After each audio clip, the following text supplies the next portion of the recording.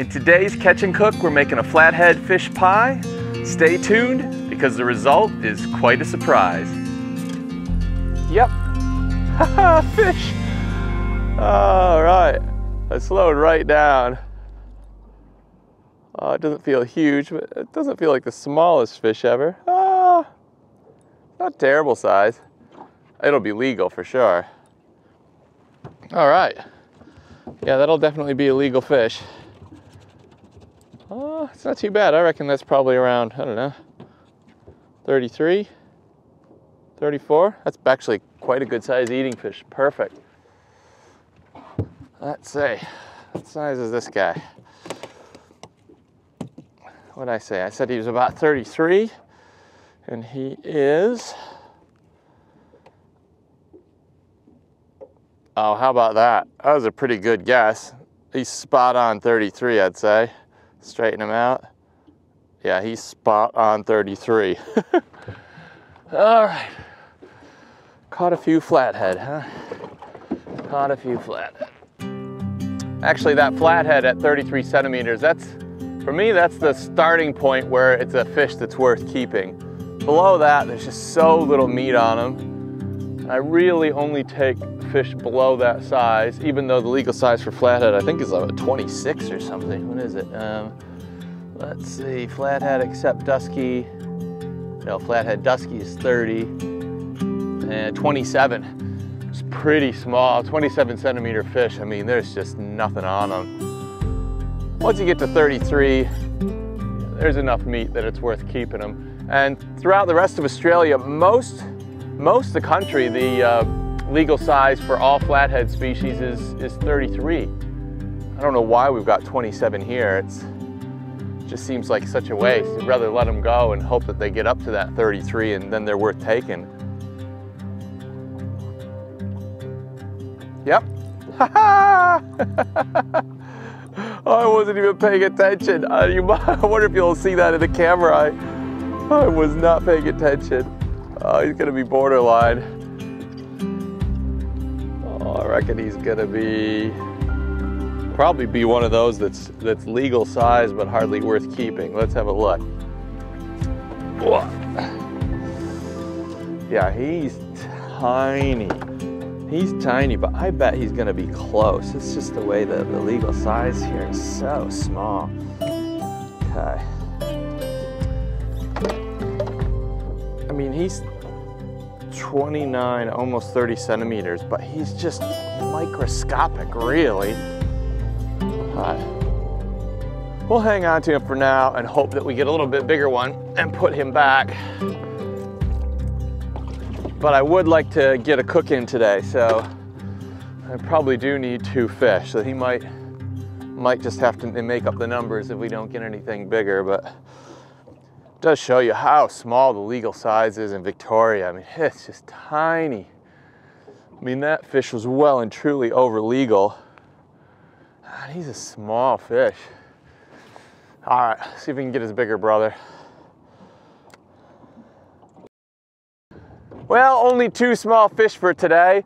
It's a bit cold this time of year and the fish tend to be shut down. And this is the same result I got last time I came out. So we're gonna head in, we'll do the cooking part, we'll have a nice lunch, and I'll see you back at the house.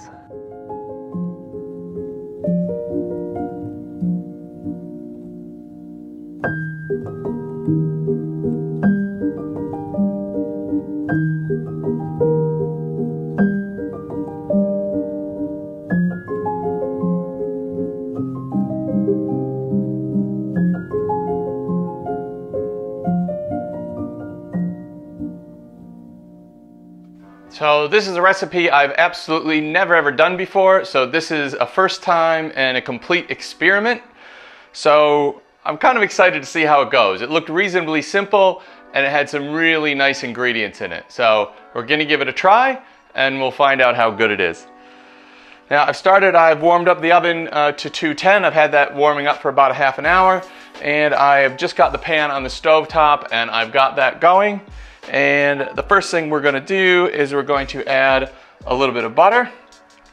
Now I have taken this recipe and cut it in half because I only had a little bit of fish and it calls for about 700 grams of fish. I've had about half that. So I'm just gonna make a couple little plates for myself and my partner to try, and we're just gonna see how it turns out before we make a bigger dish. So we've got that pan warming up, and we're gonna add the butter to the pan. Just get that to melt in the bottom of the pan. We're gonna add the leek. All we wanna do is just soften that leek. Now we want to add the flour to the pan.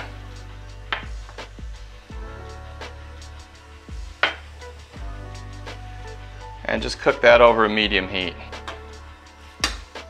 All right, that is softening up nicely. I think that looks pretty good. Now we're going to add the fish stock and the lemon juice. Certainly smells delicious. Now we're going to add the cream.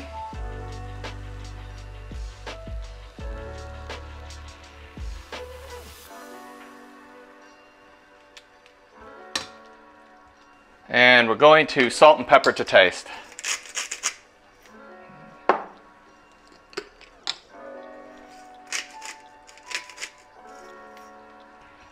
I'm happy with that, and I'm just going to add the fish now. That's just 3 centimeter cubed pieces of fish. Let's get that all combined. Now the recipe says that it will seem pretty dry at this point, but the fish is going to release a lot of moisture into the mix, and I can see that's actually happening already. Now I'm going to add the Parmesan cheese and the parsley.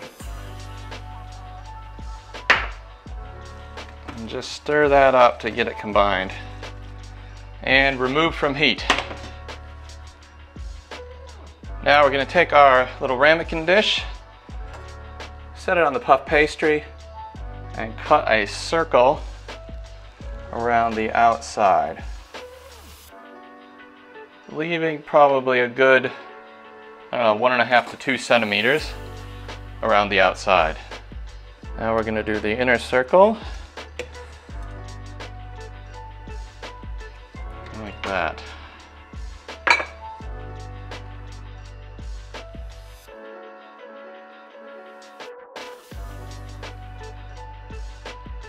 Now I'm just going to give that a quick mix, just get all that to combine again. Geez, it smells good, I tell you what. And just going to scoop it out of here and add it to the dish. Now I'm not sure if I'm going to have enough to actually do both of these, so I might have to bail out and just do the one. That's all right, I'll do the bigger one.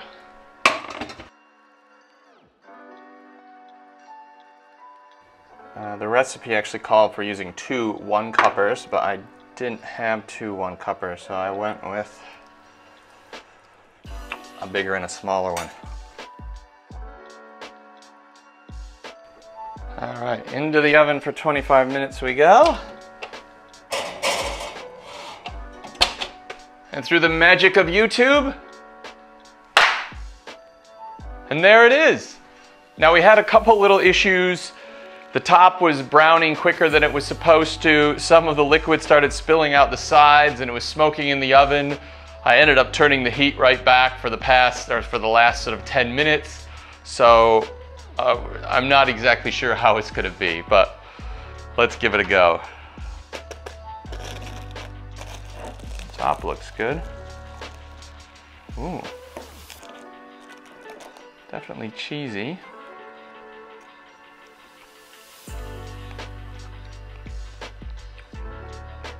That is nice. That is really nice. Something completely different. It's a lot heavier and heartier than a normal fish dish. It's sort of almost like a winter fish dish, I would say. Yeah, I don't know, there's a lot of comfort, the cheese in there, the leeks. It's a real I would say it's a real winter fish dish. This is not something you'd want in the middle of summer, but it's actually beautiful. I'm surprised at how good this is for a first go. I am very surprised.